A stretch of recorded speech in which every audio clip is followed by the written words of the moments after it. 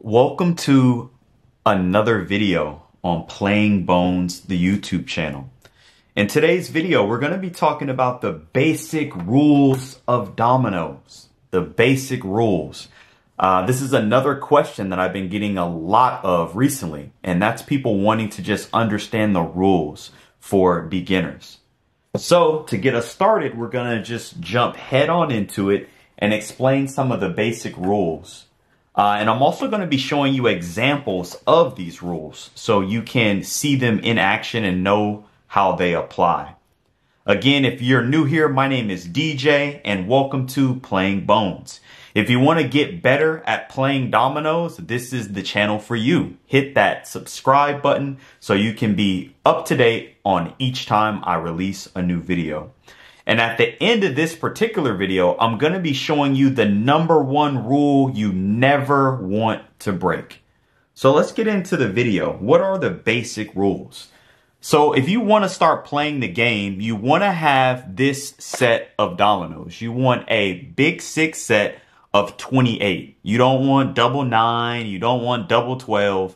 Any of that stuff, you won't be playing this game of all 5s. So once you have your double 6 set of professional dominoes, you're going to want to lay all of the dominoes out.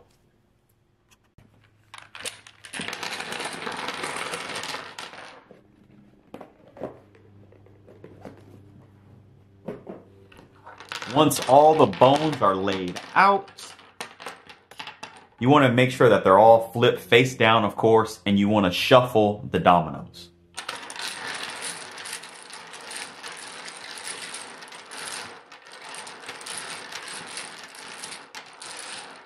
This shuffling process right there is called washing dishes. Refer to our domino slang video to get more terms and words that people use in the game to describe certain actions. Now, once the dominoes are fully shaken, the dishes are washed, each player is going to draw 7 dominoes. So let's say we're in a game of 3 players. We're playing cutthroat, another term that you're going to want to know. Each player is going to pull 7. So 7, 7, and 7. The remaining dominoes are then put into the boneyard, which is oftentimes pushed to the side. So you got the hands of 3 players here represented, and then the extra dominoes that no one is using is the boneyard. Now the goal of the game is to use up all your dominoes first before everyone else does. And at the same time, you want to be conscious of scoring points and reaching your target score. And this is why the game of all 5s is really the best one, in my opinion. Because instead of just blocking people or making people draw, you're doing all those things, but then you're also scoring.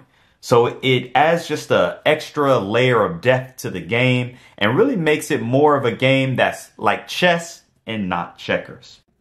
If you're enjoying this video so far, please hit that like button and subscribe. Also turn on notifications so you'll know every time I drop a video. Now the first thing that we're going to get into is what domino plays first. So we got 3 people who are in this game, but what domino is going to play first? Well, double 6 or the largest domino would always play first.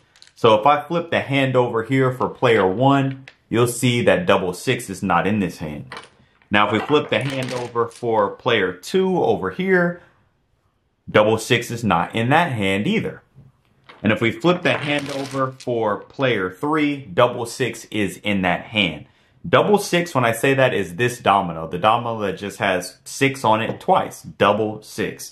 In a brand new game like we're looking at here, double 6 always will play first because it's the largest double. Now, if no one had double 6, then we would default to the player who has double 5 because it is the next largest double. If double 5 wasn't there, it would be double 4, which no one has in this instance. So then it would be double 3 would be the domino to lead. So I hope you get that first basic rule, which is who plays first. It's the player with the largest double. And in this case, it would be player 3 here who has double 6. Now the person who plays first, this is called the domino man, the lead dog, a lot of different ways to call it, but this person is the one who plays first and really is in control of the game until they pass or are made to go into the boneyard. Now, a very rule that confuses many people is that when this hand is over, we play this hand out, we go into a new hand. What domino is played then to start the next hand? Let's say player 3 here goes out in dominoes. They play their last domino before everybody else does. And now we reshake and we redraw. What domino does player 3 then play in the new hand? Well, in that case, they can play any domino they want because they are then really in control because they have successfully played all their dominoes after that first hand. So other than the very first hand of the game, you can play any domino you like but in that first hand, you have to start with the largest double. So now let's say this player plays first. Who then goes next? Well, the game of dominoes always goes clockwise, not counterclockwise. So clockwise fashion. So if player 3 plays first here, then this player is going to go, then this player, and then this player will go again. So it always goes in a clockwise fashion. Now, how are points scored? How are points scored? Well, I'm going to give you a demonstration here of how points are scored in this game. So let's say that just like we discussed, this player is going to play first with double 6. Now, this player here that I'm sitting in front of, once double 6 is played, I can't play. So I'm giving you an accurate demonstration of the boneyard immediately. I have no 6s in this hand, so I have to go to the boneyard and draw dominoes until I can play. Okay, I found a play finally after drawing 2. So I'm playing 6-2 in that instance. Now, how are points scored? This player now is going to get the first score of the game. They're going to play 2-3 here, and they score 15 points, which is an excellent hit. Now, how did they score 15 points? If we look at the hand here, we see 6 and 6 is 12, plus 3 is 15. So in the game of all fives, we only count the ends. Nothing in here matters in the middle. Only what's showing on the ends of the board. So 15 points. So now that this player is back up, let's say they play the 6-5 here on this end. Now, how can this player here score again? I'll give you another demonstration of scoring. 6-2 here equals 5 points. Now, do you see how that is? We're counting the ends. 3 and 2 is 5. Now, the number 1 rule in scoring is that you only score in multiples of 5. So it has to be 5, 10, 15, 20, 25, and 30.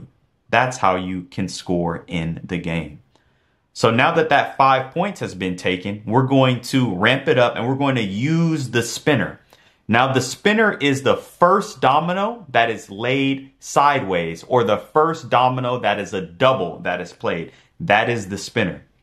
Now, the spinner is the only domino that can be played on off the middle. That's not on the ends. So I'm going to demonstrate that here. So now that this has been played, the spinner can be played on now. So 6-3 is played on there. So now this is no score because it's 3, 6 plus 2 is 8. Now, just to emphasize how we can score with counting the spinner, let's go ahead and put this 3-5 here. And now that's going to equal 10 points. You see, now we're counting the ends this way. 5 plus 3 plus 2 is 10. 10 points. Now, this player can now play the blank 5 and count 5. Blank, 3, 2, 5 points. So here the blanks, this is another very common question. What do blank dominoes mean in the game? They don't mean anything. Blank dominoes have no value. So with this blank up here, this means 0, 3, 2 is 5 points. Now this player here can now, oh no, this player just played. So we're moving over here to this side. So we're going to continue to build off of the spinner. So now we're going to put the 6, 4 there in that spot. And now we're counting the ends now, but all ends have been used. So blank, 4, 2, and 3.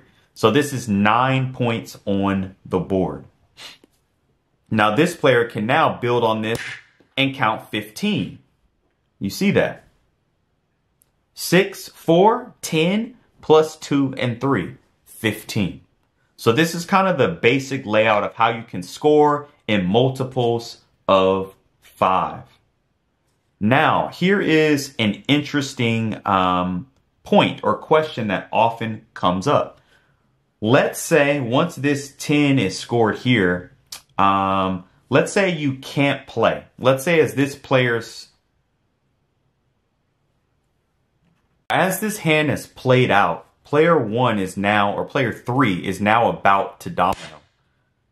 So what happens in this point once a player uses all of their dominoes?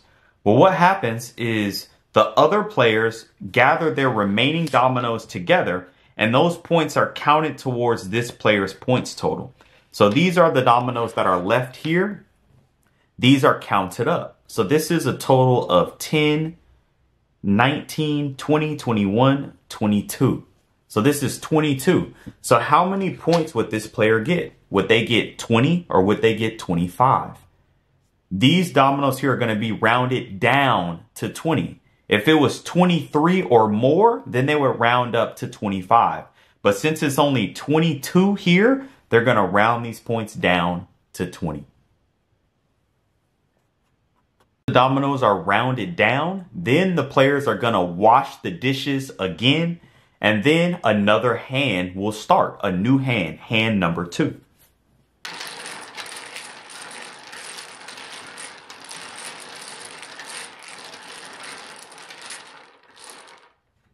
All players are then going to draw their 7 dominoes, just like we did in the beginning of the game. Oh, one rule, another rule to take note of, is the person who dominoed, or the person who used their last dominoes first, always has priority to touch the dominoes first once they're reshaken. So if this player over here dominoed, they are the first person to touch the domino, show them that respect. But once they touch them, then all players can then draw their 7.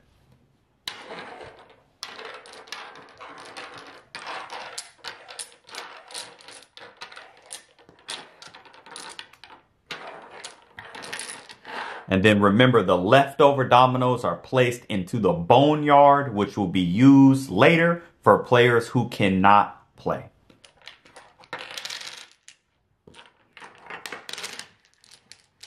So we'll turn over these hands again.